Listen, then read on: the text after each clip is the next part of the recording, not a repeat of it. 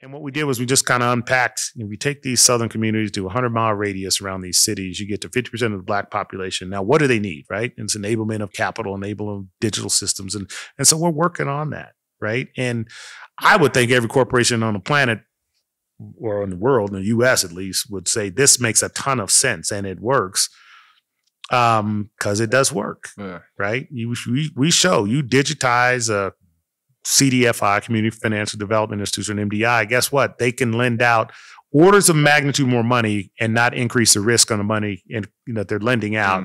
And it changed the economic condition of that community. You see what I mean? Yes, yes, yes.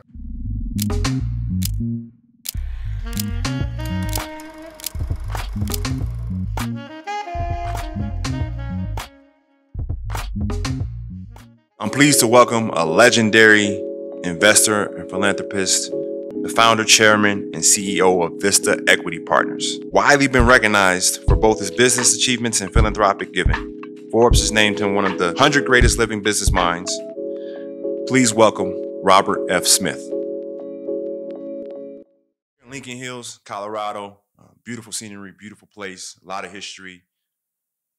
Give us a background on how we got here, your history, how you got here, and kind of the semblance of, what this means to, not just you, but our community. Yeah. So, hey, listen, welcome again to Lincoln Hills. So glad you all could come and visit this storied and historical place. And we're celebrating our centennial this year. It's Lincoln Hills was founded in 1922.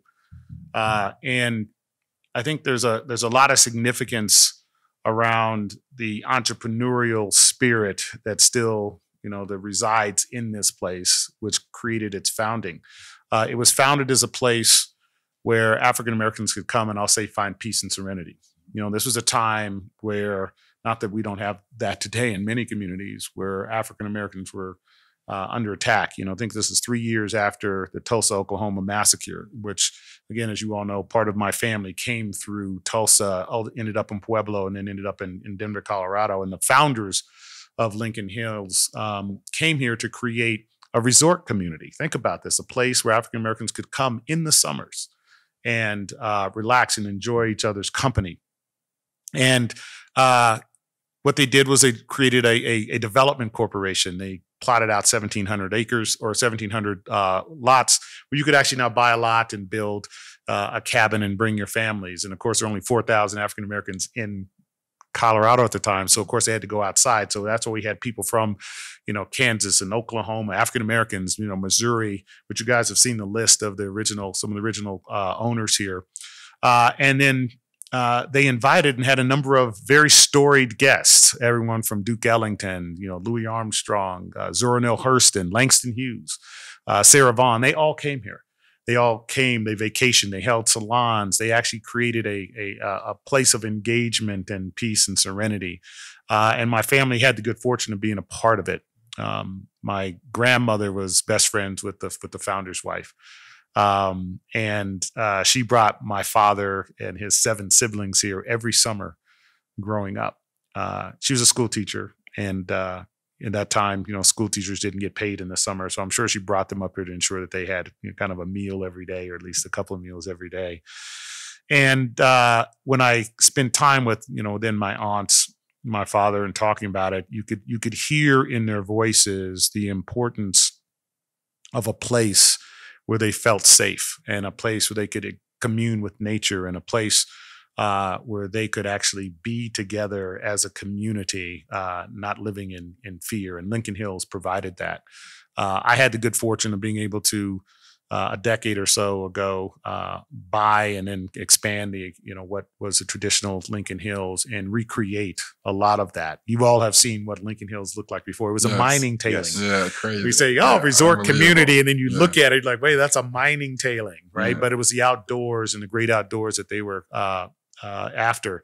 They created the Phyllis Wheatley branch of the YWCA because the YWCA didn't allow African American girls in. So, the Phyllis Wheatley branch had a thing called Camp Nizoni, which means beautiful in Navajo. And so you'll see lots of pictures of the Camp Nizoni women, young girls who were here in the summers. And so we've created a lot of that. I've got Camp Nozzoni camp where we have a program for African-American girls for horseback riding in the summer. We get over 10,000 inner city kids as part of our programming through Lincoln Hills Cares. They do everything from fly fishing to rock climbing to outdoor nature experiences, learning about, flora and fauna, falconry even we do here in the summers. And we have programs for aged out foster kids here in the wintertime.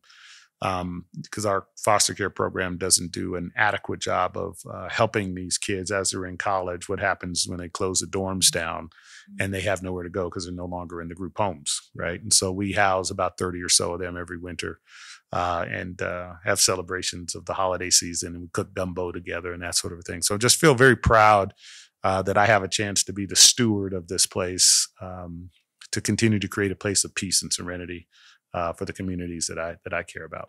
Beautiful. So obviously you spent a lot of time here in Lincoln Hills. You told us a lot about the history, but you're from an hour away in Denver. Can you go back and tell us about your upbringing and where it all started and how you embarked on this journey to get to where you are now?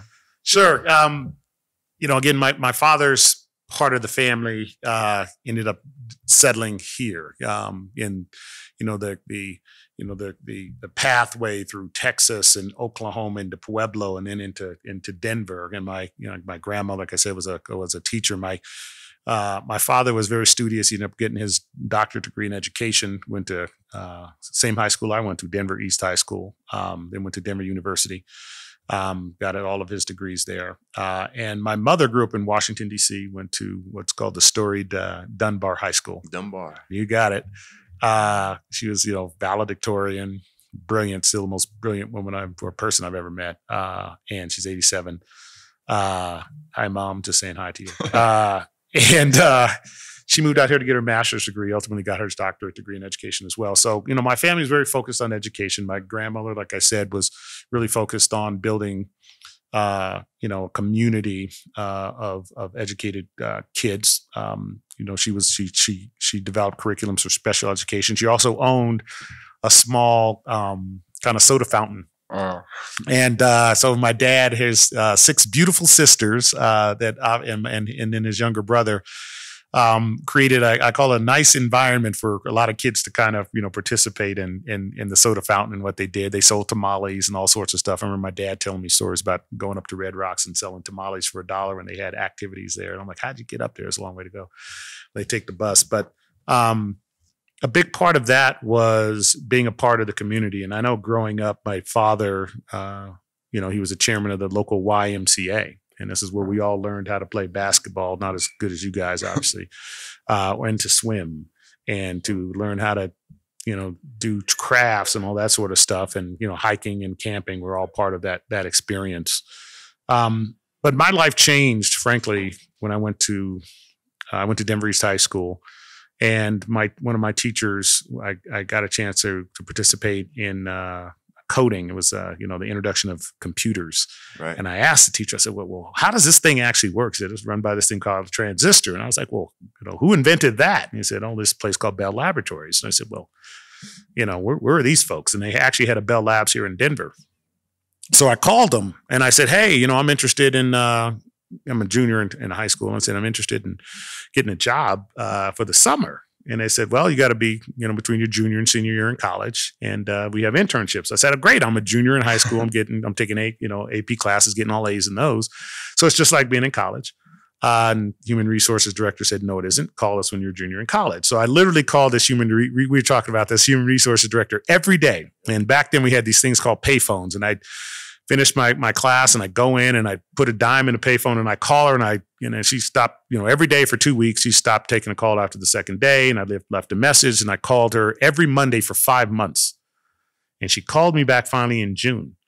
And she said, hey, a student from MIT didn't show up. We're not offering you a job, but you can come and interview. So I had one suit and a 69 Plymouth Satellite with like 140,000 miles on it. 140. Yeah, right.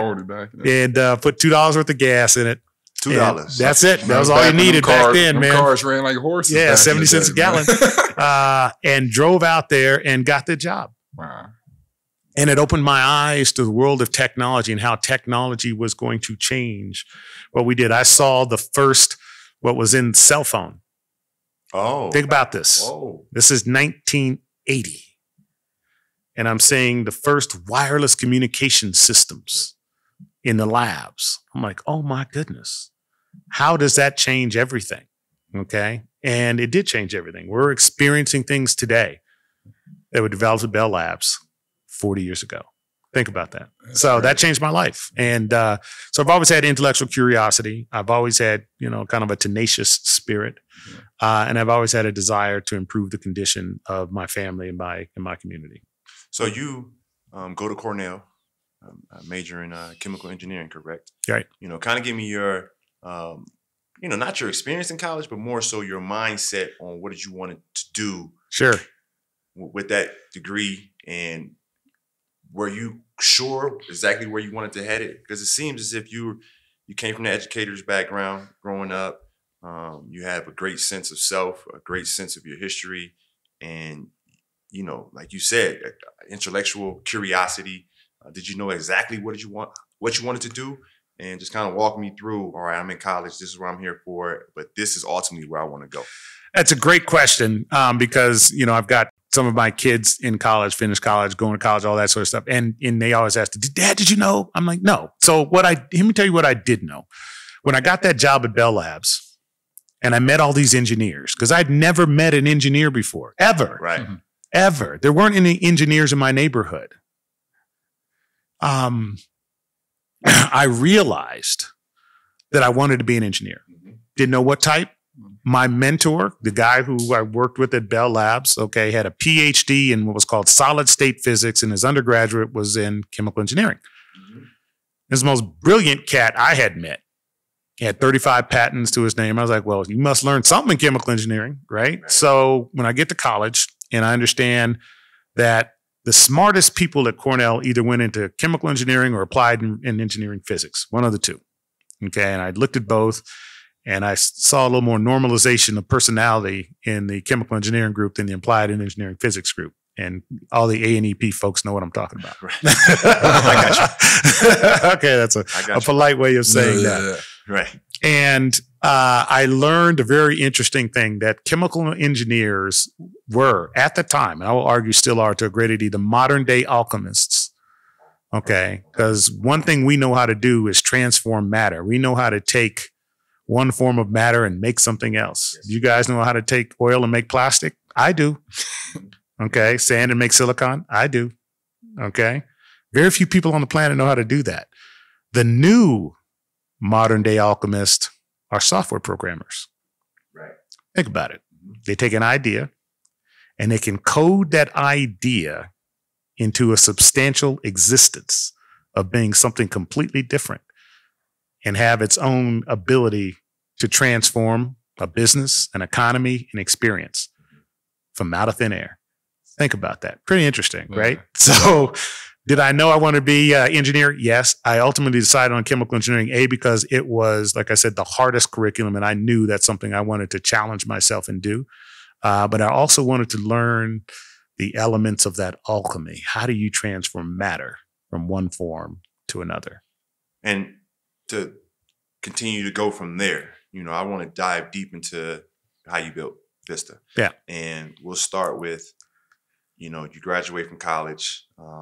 Well, we're going to get to your philanthropic endeavors and the Giving Pledge, which is that's the part I get really excited about, because the Giving Pledge, for those that don't know, is you pledge to give the majority of your wealth away and to give it back in a philanthropic means.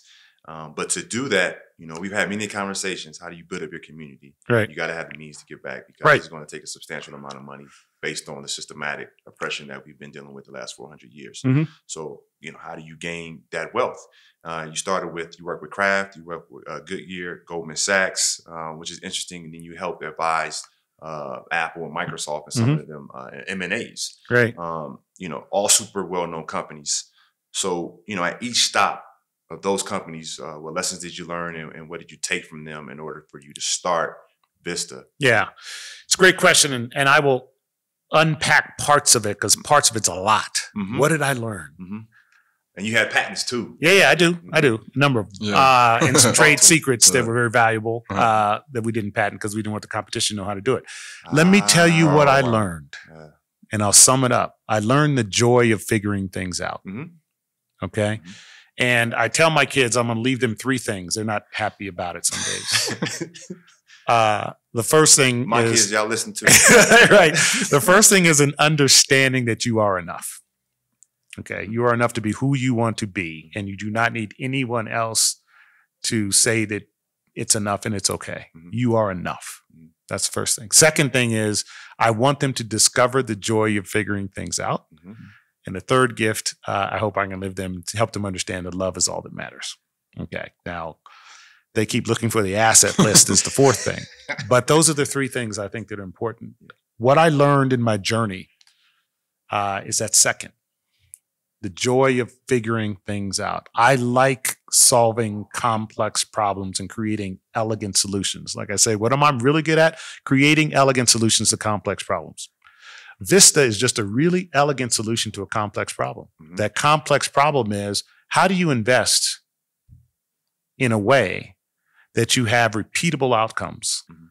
What we do is we find these businesses that lend themselves to bringing sets of best practices to enable those management teams to accelerate their corporate maturity, grow while being profitable, okay, for profitable growth, and position those companies to be the leaders in their space and have sustainable outcomes and a sustainability, because that's why they're attractive to buyers.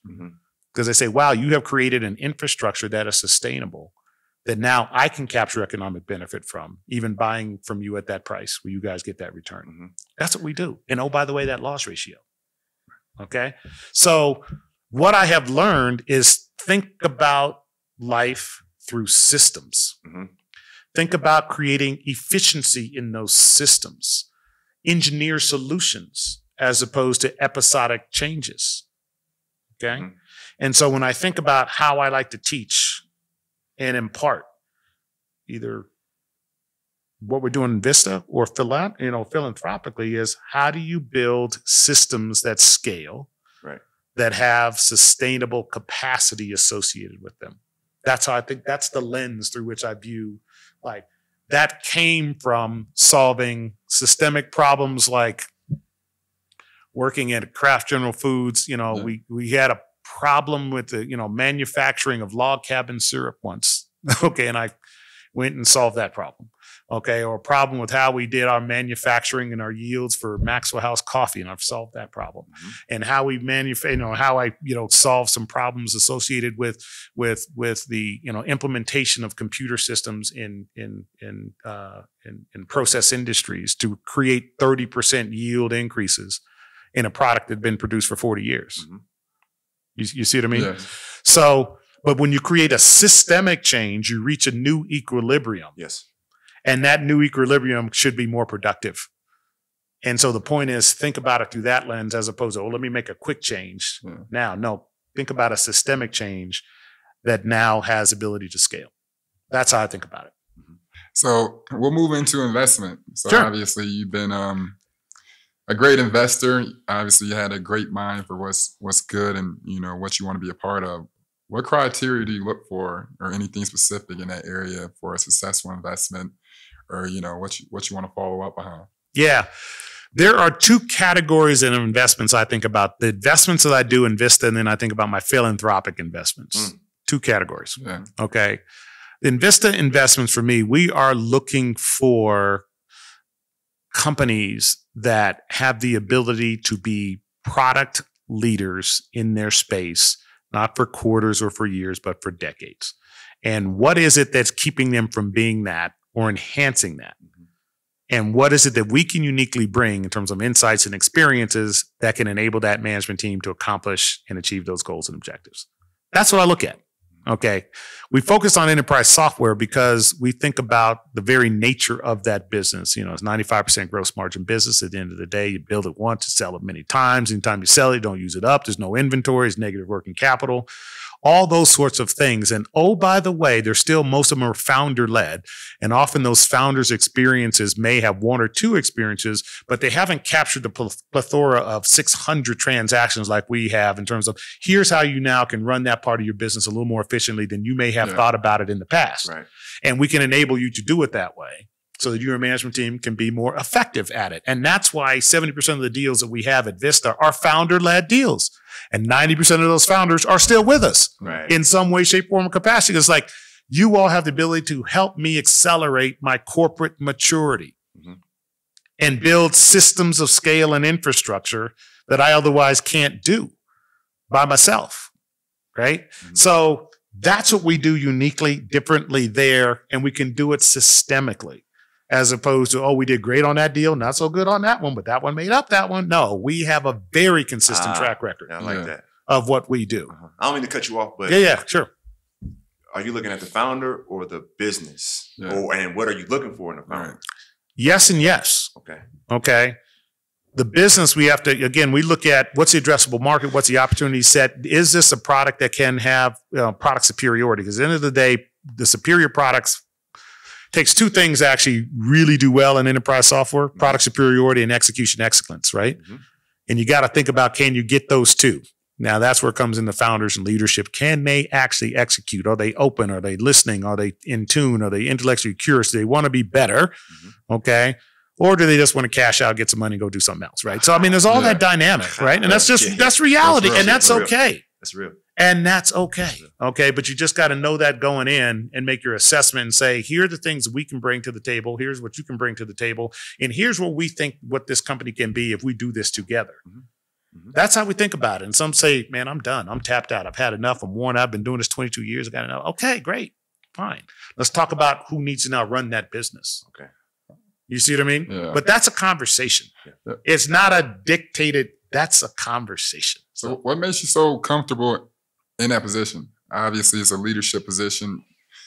I see you won a lot, but, you know, like people say, it's been 22 years. I'm tired in this situation. I'm tired in that situation. What makes you so comfortable in both your business investments and your, you know, philanthropic investments to lead groups and really change a narrative and change a landscape? That's a great question. Sure that you can do it. On the Vista side, it's because we've just done a lot of deals. We've done almost 600 software transactions completed. Right. I'm not talking about looked at. Talked about. Yeah. My vice presidents have done 40, 50 deals. They've closed. Okay, their experience set, that volume set. So we have just done a lot. So we have the confidence and conviction based on things we have done. Right. Not based on, oh, we want to do. No, things we have done. We have seen this fact pattern before. Don't get me wrong. Look, if we were in oil and gas and, you know, and insurance and 15 different industries, we may not have that confidence. We may have only worked on 1 or 3 or 5 deals in that space. We've done 600 in enterprise software. There's no one who's done that many deals in one space. Okay, so that's that side of the house. you see what I mean? On the other side of, okay, philanthropically and how I think about it, it is you have to take an assessment, in my view, of what can we impact and how can we do it at scale. You know, you said something earlier in the conversation about philanthropy and, you know, and capital. And there's part of philanthropy is capital for sure. But I tell my teams all the time, some of the most effective philanthropy we can actually deliver is our organizational thought. We know how to organize businesses at scale. So let's go organize philanthropy at scale. So we're not hitting 1 and 2 and 3 and 5s with 20s and 30s and 50s and hundreds and thousands and millions of people, which technology can do. I will submit to you some of the work that we do with some of our companies in education. Sure, they're for profit. They're philanthropic in their end goal. At the end of the day, it is to improve the education of the people on this planet. Because the more educated people become, the lower the poverty rates are, the more they're able to sustain, economic development in their communities. Mm-hmm. So we should be continuing to expand economic platforms, education platforms to as many communities as we can throughout the world. Mm-hmm. That's part of the work. Mm-hmm. But there's people who know how to do it at scale, like us. Right. And there's people where it's just as important that if there's a kid in your neighborhood that nobody's reading to him every night or her every night, you should do that. Mm-hmm. Mm-hmm. There is a young man, I will tell you, that when I grew up, there's a bunch of us in my neighborhood, 8 of us, I think is the number. There were 7 guys and one girl, Mary Ann. And this guy, African-American male, decided to start a rocket club and teach us about rocketry. Mm-hmm. Paid for it out of his own pocket, took us down to the elementary school, and we built and shot off rockets. 6 out of those 8 kids became either engineers or scientists. Right. Think about that. Mm-hmm. The impact of one person, what it had. Okay. So philanthropically, sure, there's a lot to what we can do. Work we do with Lincoln Hills, InternX, Student Freedom Initiative, Southern Communities Initiative. But it's just as important for people to say, let me take this on and teach this kid down in my neighborhood math or science or rocketry, whatever it is. Mm-hmm. It's just as important that we do that. Yeah. I want to follow up on that because you have a very positive spirit and very positive outlook. And, you're a product of desegregation busing. And you hear a lot of, horror stories in that regard. But with you, it seems like you had a positive outlook on it. And, what part of that was so transformative? And, what did you take away from that experience? It's interesting. I do have a positive outlook. Mm-hmm. And a lot has to do with, I call it the grace that I think has been bestowed on me. And I feel very grateful. You all are here, get a chance to participate in what we call Gratitude Weekend. This is a weekend we're not raising money. What we are doing is being grateful about all that God has given us and what we are able to give to each other as a result of that. I have a very dear friend, and he and I talk about it, that we feel blessed to be a blessing. And, segregation was a horrible thing in some respects because it created classes of other, and people did not get a chance to get to know each other. I remember when I went to Denver East High School, they started desegregating the schools here when I was in elementary school. I was one of the first classes of kindergartners and first graders. And I remember that in my neighborhood, we were supposed to get, I think, 3 buses, but the night or the 2 days before, whatever it was, some racist burnt a third of the buses that were supposed to be used for busing for desegregation. So they only sent 1 bus to my neighborhood as opposed to 3. Right. Okay. And bus number 13, kind of ironically, if you think about it, right? And so when I look at it, the kids who got on that bus, who went across town to a more richly resourced school, on average, did better than the kids who didn't get on the bus. The kids who got on that bus, they became engineers, they became politicians, they went to Ivy League schools. Very few of the kids in our neighborhood who did not get on bus number 13 ended up in that condition. A few did, but very few. Okay. So you start to understand the importance of education, right, and high quality education, and equal education and equal access to education. Those are the things that I point to and see because I experienced it firsthand. Okay. And to me, that's why it's so essential that we continue to enable access to the highest quality education to our community. It makes a difference, a huge difference, a huge difference. I've got a case study that I lived and experienced.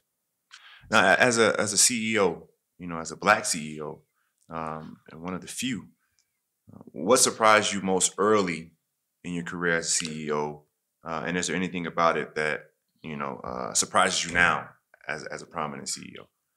Growing up how I grew up, very little surprises me about how I am treated as an African American and as an African American CEO. Mm-hmm. Mm-hmm. You get disappointed about it sometimes, but it's not surprising because we have experienced this for so long. And you learn that your job, there's a guy by the name of Guy Johnson, who was Maya Angelou's son, who wrote a book that I give probably, 100 copies of this book away a year. It's called Standing at the Scratch Line. I'll give you guys a copy if I haven't given it to you. And he talks about racism in the book. It's fiction, but it's a brilliant book, beautiful book, one of my favorites. And he says, racism is like gravity. If you spend too much time thinking about it, it'll weigh you down. You just got to keep moving. You just got to keep moving. And that's the approach I take. And that's hopefully the approach I impart. You're going to find some things, you're going to be swimming upstream. Some people aren't going to like the way you did something, have a mischaracterization of what you did. Okay. Keep moving. Y'all know this, right? You're in a game. Guess what? Make a mistake. Keep moving. Hopefully you don't get pulled out, right? Yeah. Keep moving. Keep moving. That's the lesson. Yeah, elegant solution. Yeah. Now I'm going straight from that point. I had a job with Comcast Ventures, and I headed up the Catalyst Fund.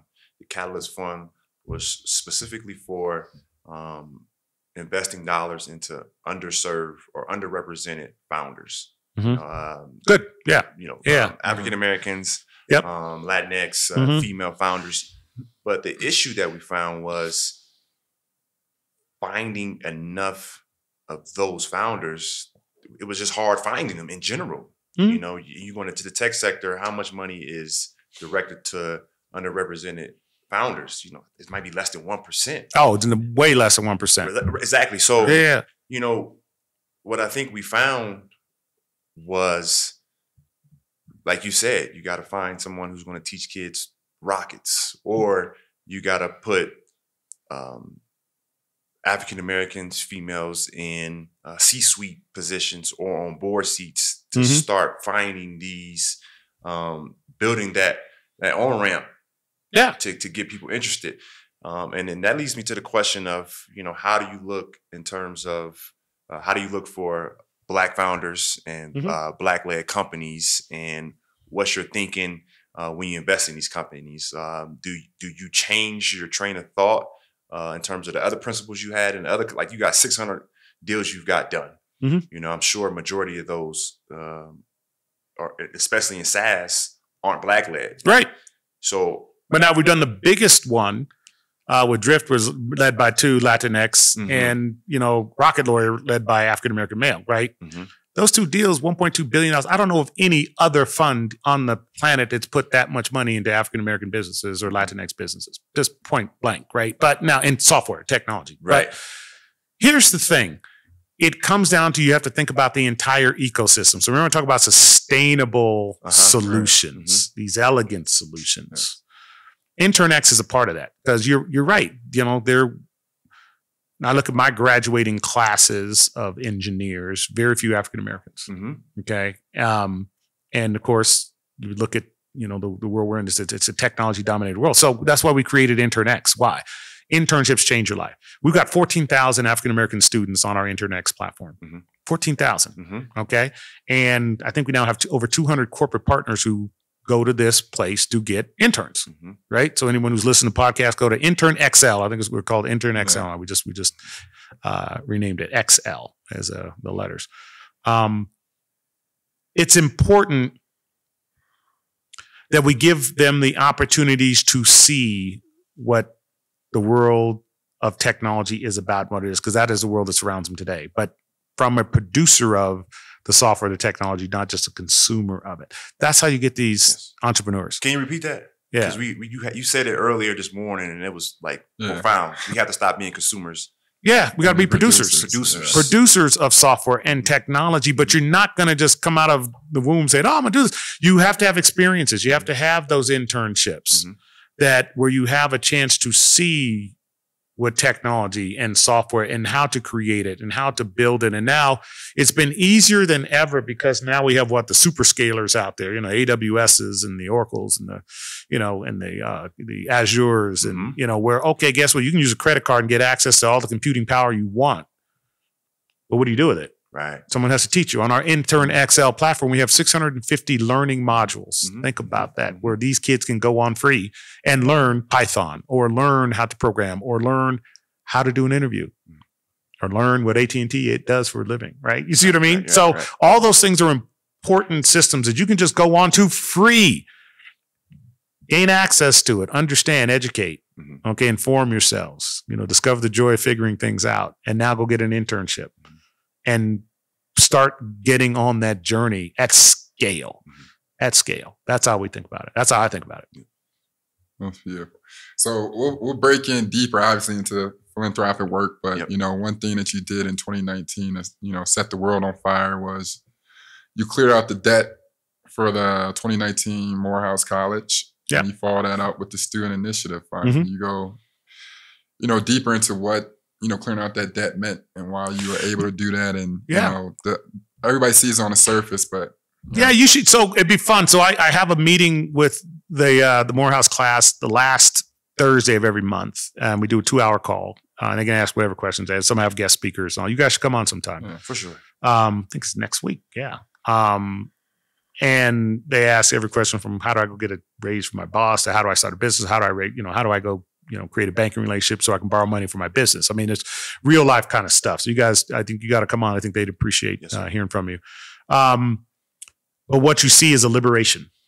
It's a liberation of a human spirit. And I don't think there's anything greater. A liberation of I can go now do some things that I otherwise was burdened and I couldn't before. Right. And yeah, that's the point of it.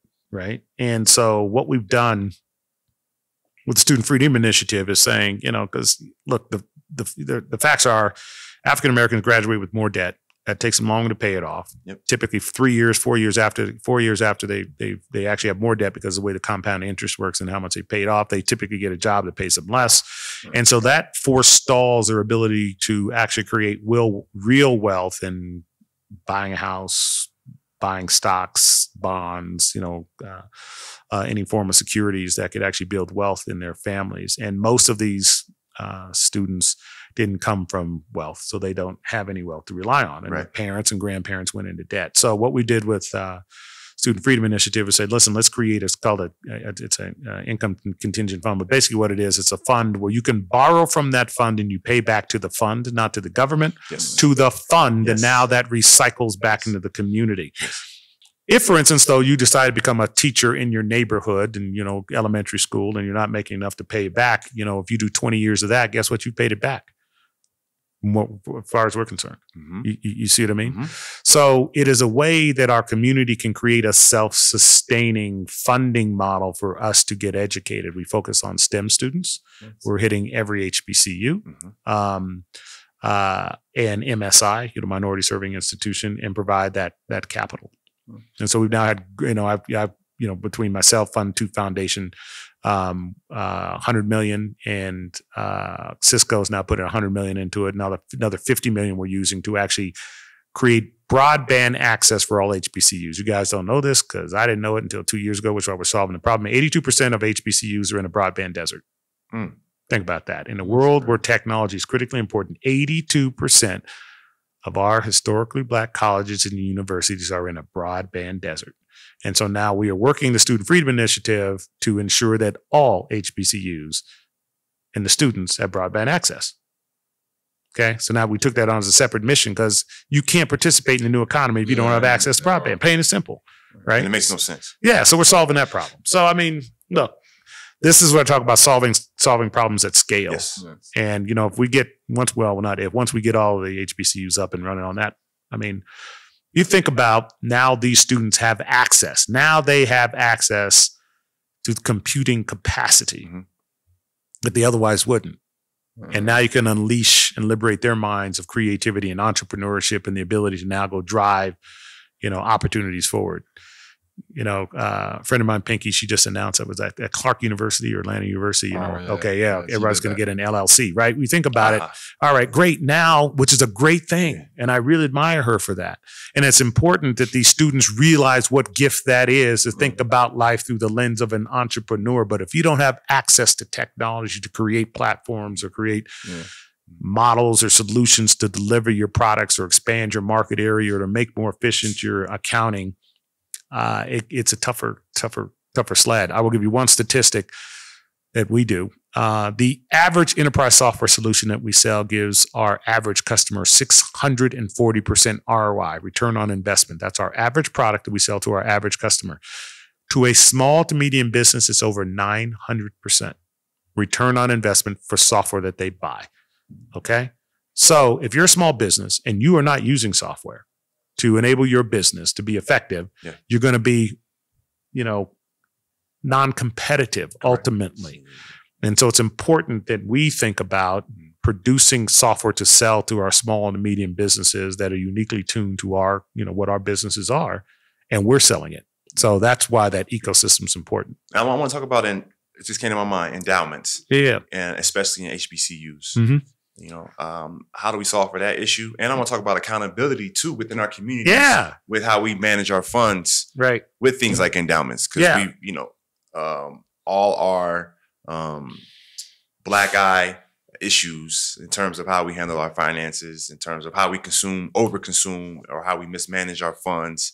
How do we solve for that issue, especially with, you look at some of these great institutions of higher educations, especially the Ivy Leagues, how do we start looking at how they built their endowments? And, it's just the universities almost seem like it's run as a business, and we just uplift everybody that's within the institution. So let me unpack some parts of that. If you add up all the endowments for all the HBCUs, it's smaller than the smallest endowment of the Ivy League, of the smallest Ivy League school, point one. So we took this on. We said, okay, here's what we got to do.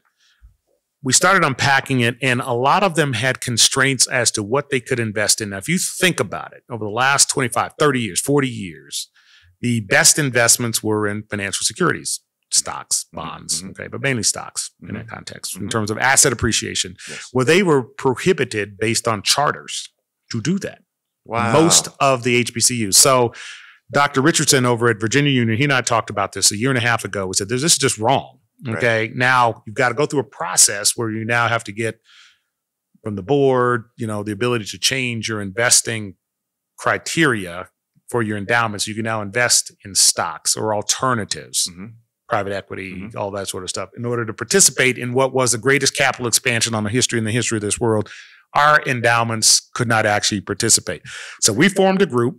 Includes a number of asset managers like myself, okay, and also advisors that help these boards now convert. We've now converted 6 of them, so now they have the ability to do this. This is all real time. This is happening like as we sit here today. Dr. Richardson and others have said, okay, now that we've done that, we are now going to allocate over 60% of the dollars for those endowments to African-American managers. Okay, now think about it. In the investment world, less than 1% of the dollars actually go to African-American managers. So you think about, there's certain cities, in California, Los Angeles and others, where 50, 60% of the contributions to those pension plans are black and brown people, but less than 1% is managed by black and brown people. Now think about it. That's just wrong. Yes. It's just wrong. Okay. So at least the HBCUs are now saying, now let's take that and start putting that capital into fund managers of the grandchildren and children of those who have run those institutions. That's the dynamic. So that's what's happening today. And it's critically important because as you build those endowments, they have the ability to be much more flexible in how they actually, hopefully they're investing in firms that are, returning capital, which I know because our firms are really doing well in terms of our member organizations. They can now be more thoughtful about how to utilize that capital, not only to educate, but enable those citizens, those students to participate in the next generation of economies and economic activity. So that's what we're doing. That's what we're working on.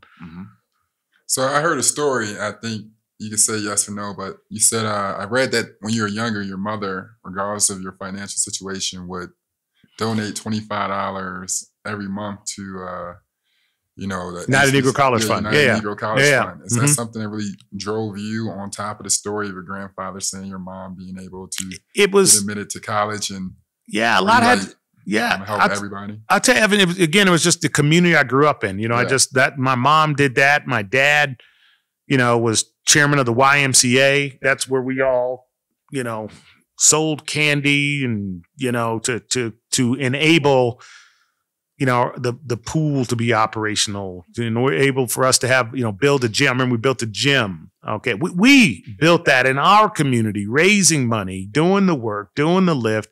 So kids had a place to go to learn how to play basketball or, you know, baseball or have summer activities and a place to go that was safe.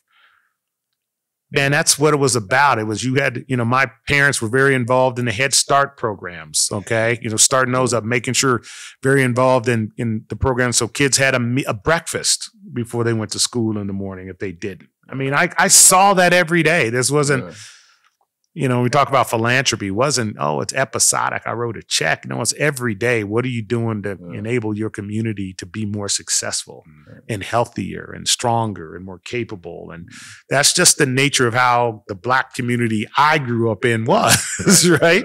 That's just what it was. So during this time, obviously you do a lot of fundraisers, and before things jump off and, you know, you go into rooms where it's different colors of people that might not identify with some of the struggles and the hurdles we've had to come across in the past, and still, how do you get people to see your side or even get them to, you know, donate and get behind your cause? Or you have the 2% theory and be like, yo, this is what we need because this is right much more. Is it, at the beginning, it had to be some resistance in that sense. And there still is. Yeah. As logical as it sounds, you know, our right. You're right. Our Southern Communities Initiative, which I partnered now with, you know, Dan Schulman over at PayPal and Rich Lesser over at BCG and, you know, a few others. And what we did was we just kind of unpacked, you know, we take these Southern communities, do a 100-mile radius around these cities, you get to 50% of the Black population. Now, what do they need, right? And it's enablement of capital, enablement of digital systems. And so we're working on that, right? And I would think every corporation on the planet or in the world, in the US at least, would say this makes a ton of sense and it works because it does work, right? We show you digitize a CDFI, Community Financial Development Institution, MDI, guess what? They can lend out orders of magnitude more money and not increase the risk on the money that they're lending out. And it changes the economic condition of that community. You see what I mean? Yes. And you think, okay, well, we do that with one of our companies because it's, you know, economic and all that sort of stuff. But now it's okay, help these communities do this. And so, you know, we've got like Ramin Foundation to partner with NAACP. So now we're doing it for African Americans in these communities as opposed to kind of anybody who shows up, right? Yeah. And so you just got to build infrastructure and scale and systems. And, you know, proof of the pudding is always in the eating, you know what I mean? And just show people it works. And some will get on board. Some will sit back and say, oh, it's not my idea. But, you know, like we're talking about, you know, it's like gravity, man. You just got to keep going. Absolutely. You know, go solve the problem and change the condition of people's lives. Well, I'll hopefully, you know, and I'll end it with like simplicity. Yeah. And, you know, we've gotten feedback from our listeners in terms of sometimes we get, may not be understanding the verbiage or, you know, understand, you know, how we speak in terms of investing or how we thinking about a founder. We might go above, you know, their train of thought.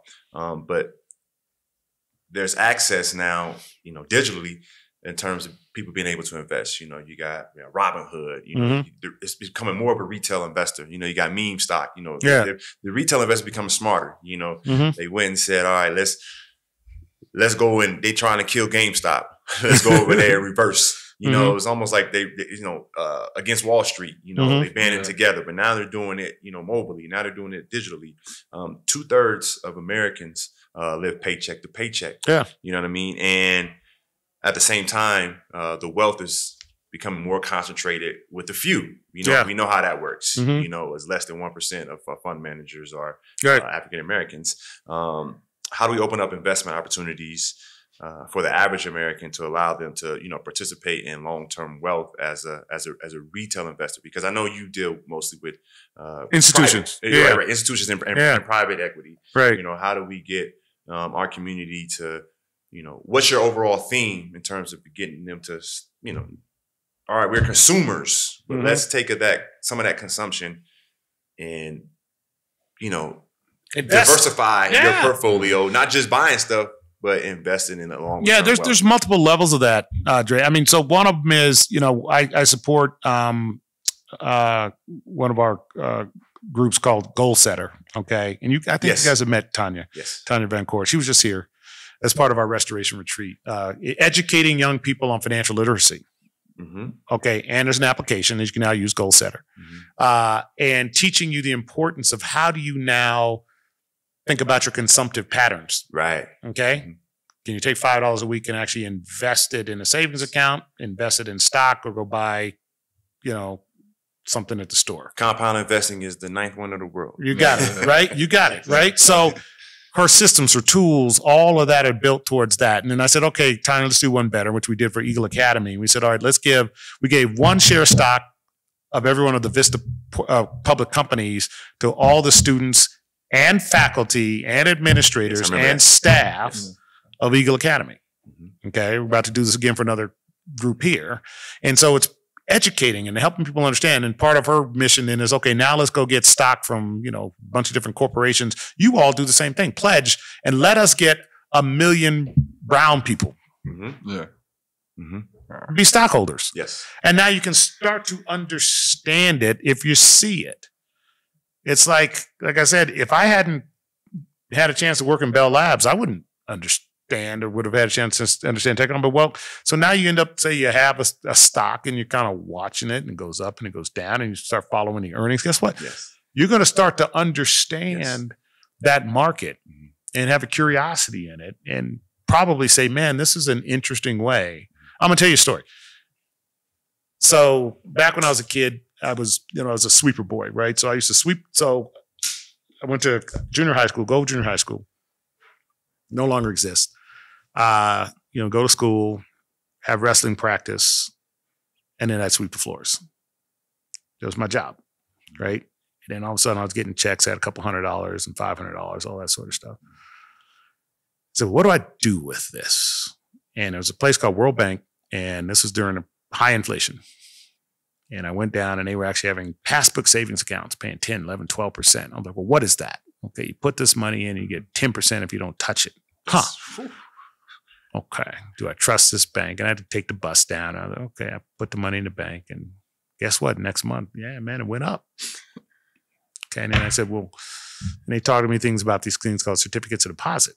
Mm-hmm. What's that? If you lock it up for a longer period of time, you actually get more interest on it. And I said, okay, well, I don't really need this money right now. So I'll lock it up for 6 months. And guess what? I made 11%. I'm like, man, this is pretty good. So I actually, at some point in time, was making a little more money on interest and I was working every day. Right. Okay. When you learn that when you're age 13, 14, 15, you start understanding the power of compound interest and the power of financial securities and all. You see what I mean? Yeah. But if you never saw that, how would you know? You buy some Jordans. Yeah. Buy some Right. Jordans, man. You go get you a Pelly. Yeah. Right? Yeah. So you speak a lot on, obviously you have it. What's a Pelly? I don't know. Pelly in Chicago. It's a leather coat. Oh, okay. I was like, what's a Pelly? You wear that with a $1.50. My side dudes know okay. it. All right. See, I just learned something. Okay. Yeah. I don't know if they're black and that was black owned.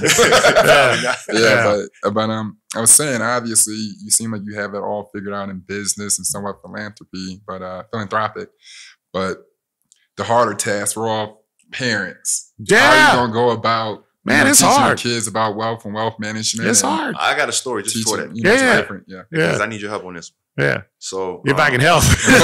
So my wife is on me. Yeah, come help with these kids. Yeah. I'm like, all right, you right. I can't argue with that.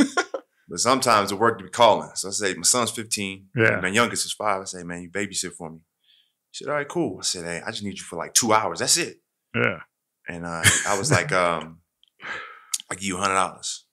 No, I was like, I go get you some five. I said, I go get you some Five Guys. Yeah. He said, oh, I'm in. Bet. Yeah. Five Guys for an hour. Watch a hyper 5-year-old. Right. I was like, I go get the Five Guys, bring it back right there on the spot. Yeah. You got to watch it next morning. So then I look at my schedule. I said, no, I don't need it for an hour. I need it for 2 hours. So I said, I'm gonna make it better. I said, nah, scratch that. I'm gonna give you $100 for 2 hours instead of Five Guys for an hour. Mm-hmm. And he looked at me like, I don't know, Pops. No, this is what he said. He said, I'll do the 2 hours, but I don't want the $100. I want the Five Guys. I said, what? I said, son, you know how much Five Guys you can get with $100? And I was like, I figured it out. I said, you don't need money, do you? He was like, I mean, no. What about you? I don't need no money. I got you. Right. And I was like, gave you that money back when he went on a date. Yeah. Right. Well, you was like, bro, who don't take $100? Who don't take? He was like, I only need $30. I don't need $100. Right. Help me. Help me with that. Yeah. For Christmas, he asked like a $10 tour. You like, bro, why am I out here doing that? Right. No, that's a challenge, right? I mean, the good news is we are now, you all, and there's 1,500 African American males that get $4.1 billion a year. Mm-hmm. That's y'all. Yes. It's great. And I've been trying to repeat that. Dude, it is great. Mm-hmm. Okay. The next piece of that is how do you translate that into generational wealth, right? Education is critically important on that. Goal setter apps, those sort of things. So he starts to understand, right? Okay. We've also have to create realistic consumptive patterns for them where they have to earn things. People don't appreciate what they don't earn. Right. You know that, right? If you give it to them, but if they earn it, no matter what it is. And it's a journey every day. And I deal with it with my kids all the time. So it's the businesses like today, I think I told you, my son's going to now come back and present some of the work that he's doing on some real estate investment evaluation, right? Okay, great. You got to do that and say, all right, look, I don't know what I'm expecting here right now, but I know his intentions are good. You're looking for $1 billion, man, and get started. No, I mean, we break it out of small, but part of it is also, I call it the club effects. I mean, you guys to think about how you get your kids of similar ages to learn this together, right? Gamify it. Yes. Okay, it's like, okay, guess what, you guys, take your kids and say, all right, it's going to be 8, 10, 12. Now have a competition. Maybe do it in NBA. All y'all's kids are in different levels, say stock picking, bond picking, portfolios every quarter. You all give something that they value as a prize. Guess what? I bet you their focus will turn. Yes. Right? So be creative about it and say, okay, whoever does the best in the 11 to 13-year-old category gets one of your rings. Hey, man. Well, you're giving me one for this interview, so I don't know. Anyway, we only got like 3 left, I got right? a couple of them. Yeah. We got 4, right? I got 4. That's dope. That sounds about right. Yeah, right? Do that. Anyway, but think of something like that. Yes. That is, create the incentive that is valuable to them and create a learning environment. And then you guys can get involved in the process. You can do it all digitally on Zoom. Yes. Right? Yes. So do something like that. I mean, just an idea. And let me I'll participate. That'll be fun. Okay. Now, Andre, I know you don't like when Dad kills you. I know you got the job. You got a summer job. Yeah. And he did a really good job. And he made a good amount of, he made some real money I never made at his age. And I said, what you going to buy with it? He said, I just want this nice jump. I just want this tracksuit, and then I just save the rest. Good. So I'm like, all right, we get it. So I'm gonna give you the good part, son. Yeah, but now get him investing, yes. I mean, I cracked him. So it's like another, like my son, he works here at the ranch, and he earned some money and all that. So I was giving him the cash. He's like, Dad, what am I gonna do with that?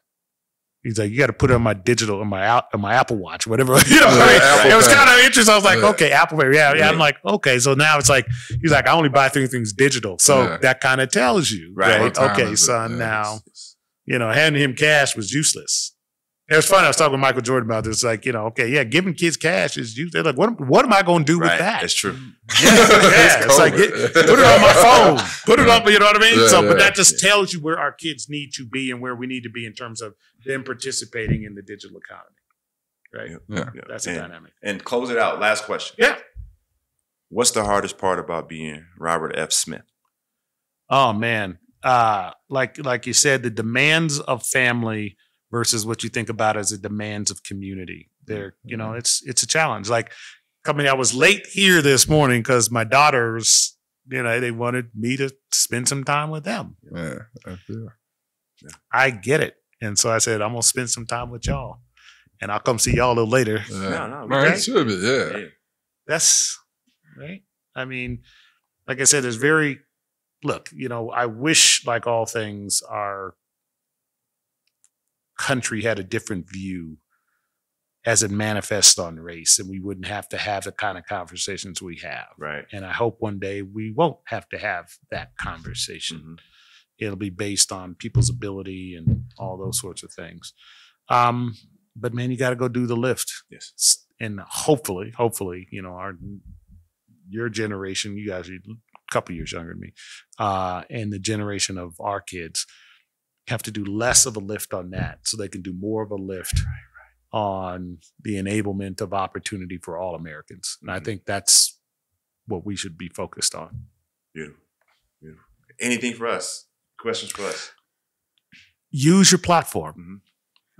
Use your platform to educate, which I know you all do. And I think about creating, I like this idea of sustainable education systems for your kids. Again, you got 15, there's more than y'all now, but 1,500 plus of y'all who get that much capital every year. Be efficient in the utilization of that for the purposes and goals that you're after. That's what I'd say. There's very few communities of that size that get that much money every year. Well, this is a very powerful episode. We talk about podcasts as a business, as a space, and how the catalog works. And this episode will stand the test of time. Yeah. So we truly appreciate you and the value you brought to us. Thanks, guys. We can be of value any time. We at your disposal. Thank you. Appreciate it, guys. Yeah, thank you for being here. Yes. And enjoy the weekend, gratitude weekend, and really, enjoy what Lincoln Hills has and what it is. Thank you. It's really grateful. Thank you. Yeah. All right, guys. Until Thanks. next time.